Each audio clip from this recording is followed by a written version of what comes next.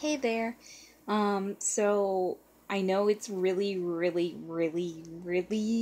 delayed, but the other night I finished watching the second season of iZombie, which is on the CW, and I felt like this whole season has been building up to this moment where, with the whole Chaos Killer thing and Major, and I mean, generally, the build of how long can they really keep this zombie thing a secret when Blaine is contributing to and creating zombies all over the city.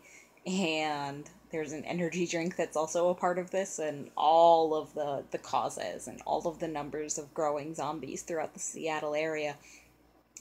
To the point where now the beginning of season three, it's no longer, it sounds like, going to be a secret that people, or at least are going to find out in season three that zombies are a thing, and see how the general population takes that. See if they take that, like Ravi takes that. See if they take that, like, what's his face? The dude, the police guy. Oh my god, I'm drawing a blank on his name. But see if they take it, how he takes it, or what have you. So I think that'll be really fun and really interesting. I really love this show. It really grabs at my fantasy fiction, a little bit of the sci-fi lover in me.